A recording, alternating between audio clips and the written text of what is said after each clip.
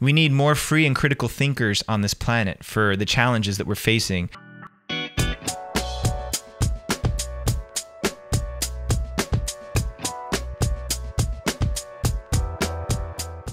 All right, listen up. You do not need a guru to find purpose and meaning in your life.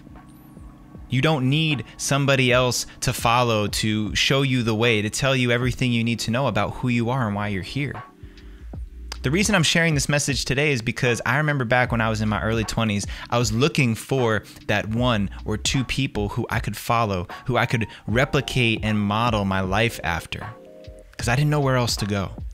I didn't know what it looked like to be a man in this world. I didn't know what it looked like to have purpose, direction, or guidance. I had no clue. But what I was missing the most all that time was that GPS, that information, that internal guidance system was right here. It was right here inside of my body the whole time. And I was ignoring it because I put so much value in the beliefs and insights of other people. We grow up this way. We're conditioned to follow the reign and rule of our parents, of our teachers, of our guardians, mentors, coaches, etc. We're brought up in a society that has educators and students, but that is always presented as a one-directional relationship. And it conditions us to believe that there's somebody out there who is able to tell me what I need to do next. Any of us who grew up in grade school, if you went to kindergarten through high school, at any level, there was a model of someone has the answers and I need to go find them for the answers. They've got the way, I need to find out what that way is and replicate it and do it and execute that. And right now we live in a world where there's so many people who are showing up in the space saying, this is what you need to do to get this, or 5 ways to become incredibly wealthy, or the way to spiritual fulfillment. And I get it. It's easy for us to latch on to these messages from people. It's easy to attach ourselves to the promise of what someone's saying. And some people are really clear that this is just my opinion. This is just the way that I see it. But you have to be protective of yourself. It's really important to check in with yourself and realize when you're giving all of your truth, all of your authority over to somebody else to tell you what's true in your life. Break down that word authority. Authorship. Having the right to write the story. When we give authority or power away to somebody, we're giving them the right to tell us the way things are. It's like we're giving them the pen to script our reality. And there's a lot of people out there who recognize that is powerful. There's a way to influence people by asking for authority and having whole communities and populations of people give that power over. I mean, just look at social media these days. Anybody who's got millions or hundreds of thousands of followers has tremendous influence and impact on the people who tune in. And believe me, I understand the irony. I don't count myself out of that. I'm saying this message right now because I know some of you guys are out there listening to this podcast. I want to make sure that you're not just subscribing to what I say because you think that I'm a nice guy or because you think that I've got some wisdom here. The only way I've got to be where I am now is because I learned to tune in to that internal guidance system. Sometimes I think of it as a filter. I think of it as a filter that is surgically installed right over my ears and over my eyeballs so that anything that comes into my eyes, my ears, any other part of my body where I receive information, my first question is this useful to me? Do I believe in what I'm hearing? And that's the first step, because 99.9% of what's out there in the world is all subjective opinion. I don't care how compelling or enrolling somebody is in their message, but 99.9% of it is just opinion. But it's being transmitted as fact. It's being transmitted as compelling, universal, unquestionable truth. And that's really dangerous. So that first filter of, do I believe this? Is this something that I genuinely resonate with? Does it make sense to me? Does it feel good in my body when I receive that message? Do I believe what Jeddy's saying right now? That, yeah, there's parts of my life where I give away authority to other people. If that feels good, then let it in.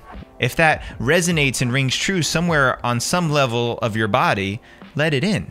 But if it's not a full yes, then either kick it out and reject it, let it go, or ask more questions. Well, why is that not a full yes? Maybe it's the way that it was expressed. Maybe it was the words that individual used. But whatever it is, it's important not to just latch onto something because you like how the person looks or you agree with some of what they say.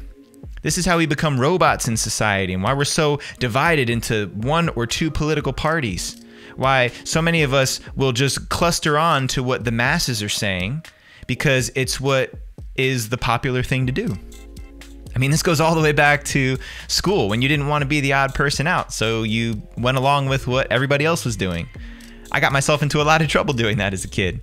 I hurt a lot of people's feelings by just latching on to what the group was saying, even though it didn't feel right in my body. So it's important that we develop this filter for ourselves, that we get down to that baseline layer of, do I actually believe in this thing? Does it feel right in my body?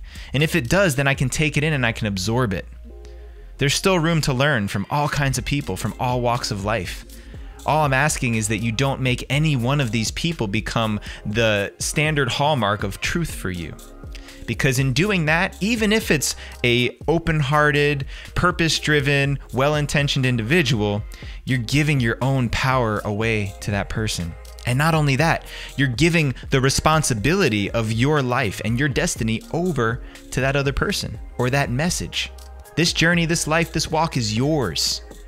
You have all the wisdom and knowledge you need inside of you and the ability to process new information inside of you as well. And that's your responsibility. That's your right as a human on this planet to decide what is and what is not true for you. So in this conversation of truth, in a world where there's so many messages that are coming in, all I'm asking is that you don't make any one person or two people or three people your standard for truth. That you always give yourself permission to filter that truth and decide what part actually fits for you.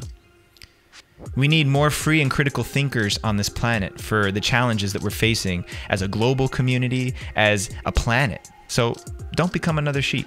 Don't just go along with the flock because that's where the current of society is going. Ask questions. Be insightful. Be reflective. And if you really resonate and vibrate with somebody and believe in what they have to say, then go for it. If you're here listening to what I'm saying and this resonates with you, then take it in, but make it yours. Don't make it mine. Don't just walk around in the world repeating the things that other people said. Make it yours. Take it in. Let it become your wisdom. And then share that back out into the community so we can keep this cycle of wisdom and information going. Encourage people to think freely. Encourage people to be curious. And also be willing to be challenged in your own truth. Because that's the only way that we can learn and grow. All right, if this message is landing for you, if it's hitting you like right in the heart, then make sure you subscribe to this YouTube channel and go check out risingman.org so you can find new ways to become a bigger part of this community, challenge yourself to be the man you always knew you could be, and connect with men from all over the world. Until next week, peace out.